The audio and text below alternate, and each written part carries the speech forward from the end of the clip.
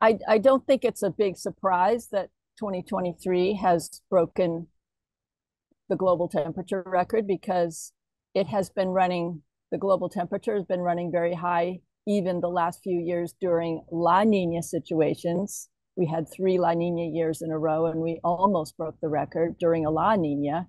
So I think most of us were expecting when the next big El Nino came along that it would be almost certain that we would break a new global temperature record because we know that when an El Nino does come along, there's a lot of heat transferred from the ocean to the atmosphere, and that tends to be the years that we break temperature records for the globe. So yeah, but it was broken by not a little, but a lot. And so I think the magnitude of some of the records that have been broken this year have been somewhat of a surprise, just that margin of difference from the record before. Things like the Antarctic ice extent. That was a big surprise, I think, to see that reach such low levels. That was not really anticipated.